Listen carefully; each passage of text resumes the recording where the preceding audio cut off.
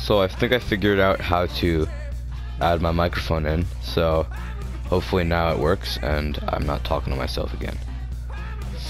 So this time we're gonna be doing the expansion draft, and we have our team created.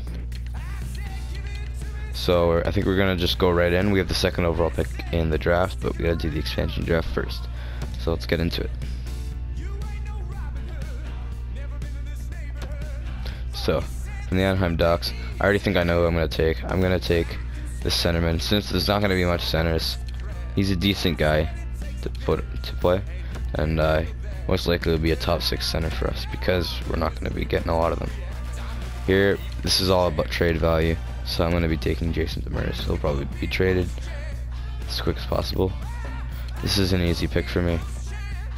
I'm gonna take Marcus Johansson, 83 overall, and he's still there. So take advantage of that.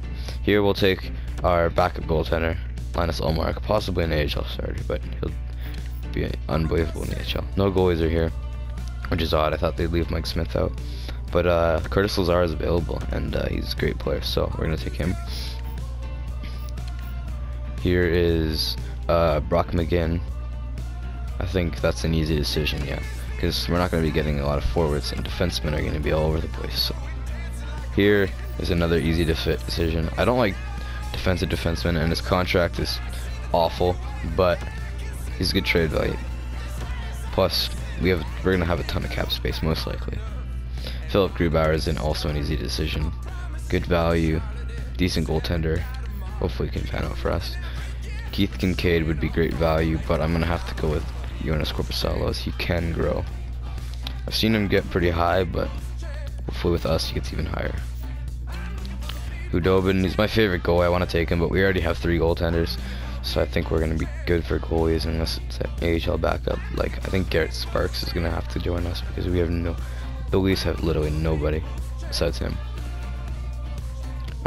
Decent defenseman here we could take, but I'm going to go with Tyler Pitlick because we need forwards.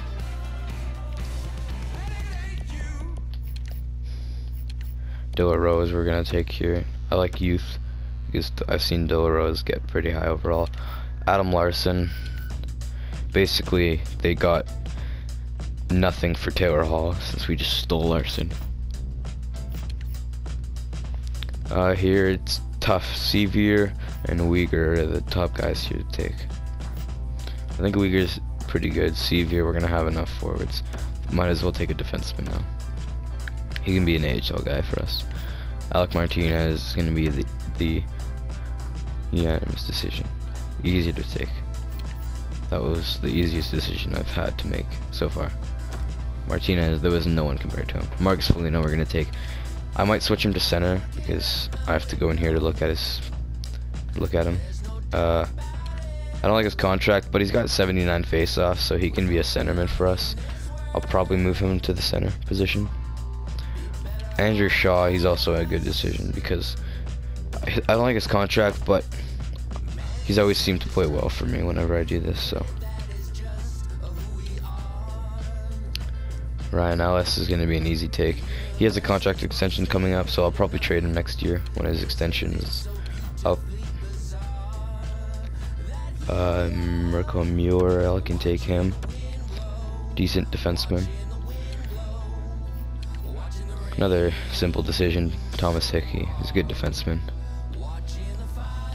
They literally have nobody, so I think I'm gonna just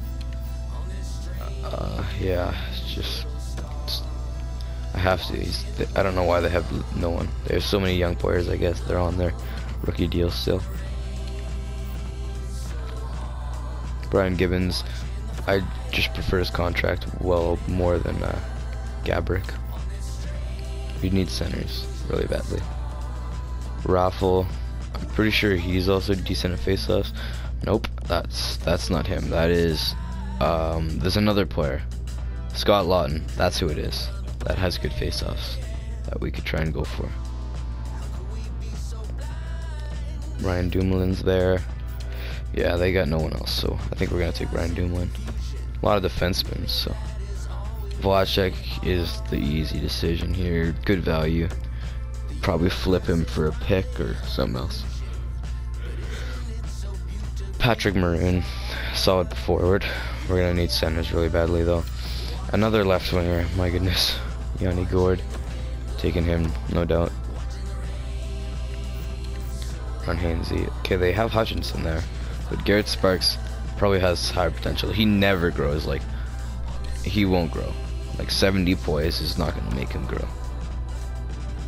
He's not there for us to keep. We're gonna be trading him.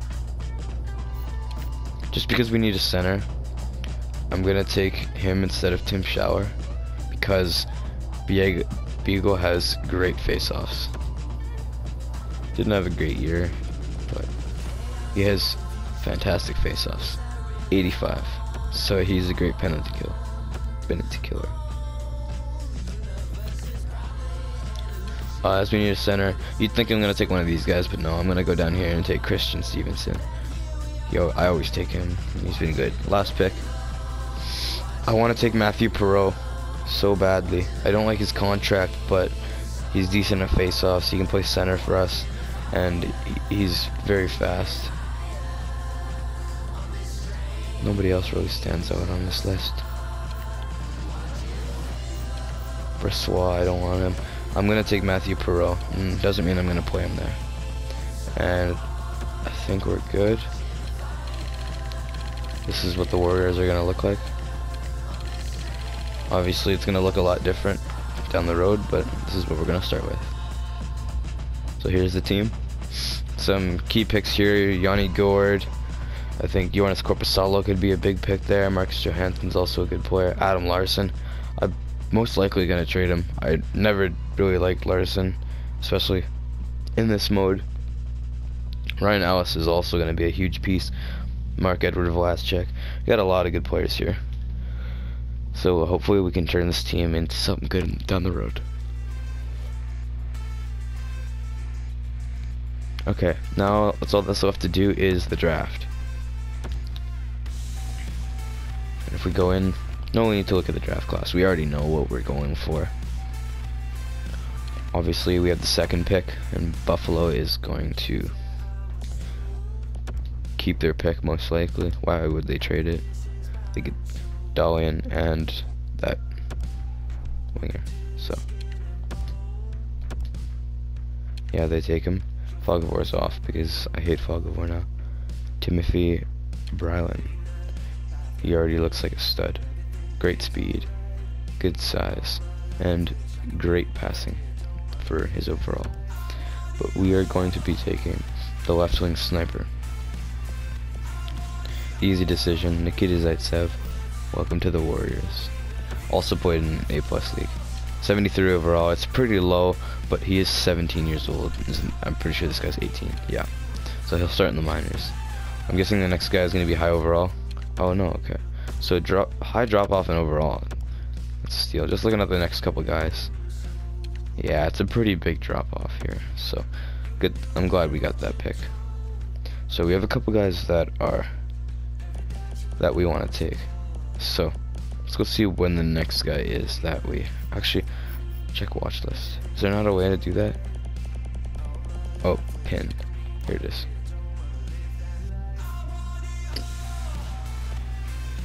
So these are the guys. I could have sworn we pinned more. Yeah, we did pin more people, but so I think we were safe for this round to pick someone else. Let's go by Central Scouting.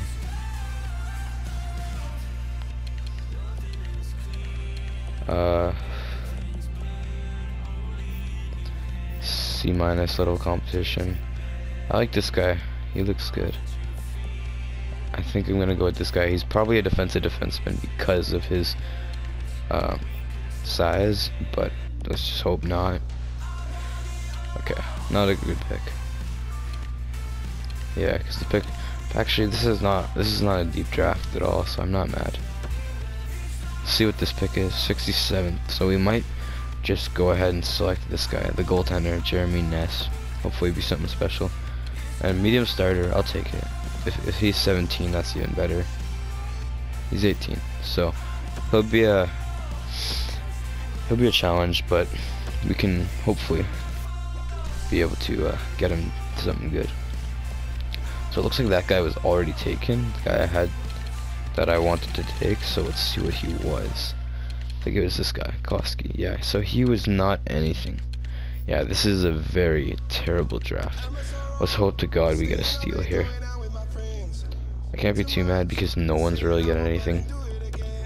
I already looked at that guy. 2-way defender, so yeah, we're gonna have to just pray for something special. Again, this guy is definitely not an enforcer, because if he is, then he's not gonna be with the team, because look at his size. His size does not match his type, so there's no way he's an enforcer. Defensive defenseman. Low top 4. Okay, so that was a good pick. I'd say that's the biggest steal we're gonna get. I can't see us getting something better, so couple of possible elites here.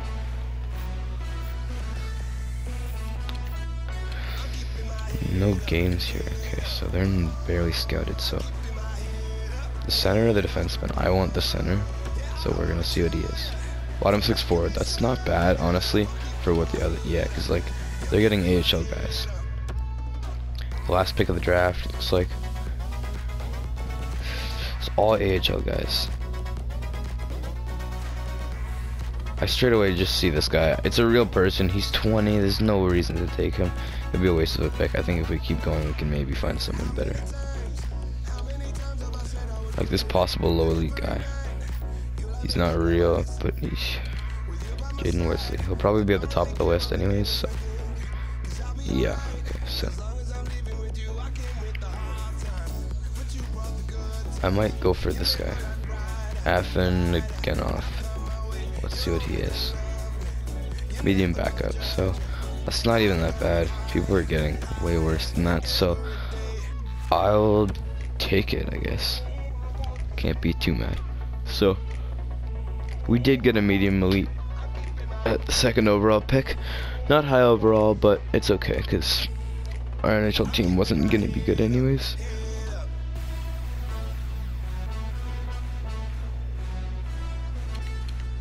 And I think that's where I'm gonna end this one off, and see you in the next video. It'll be part 3. It'll be the re-sign phase, free agency, and then simulating to the preseason. And see you then.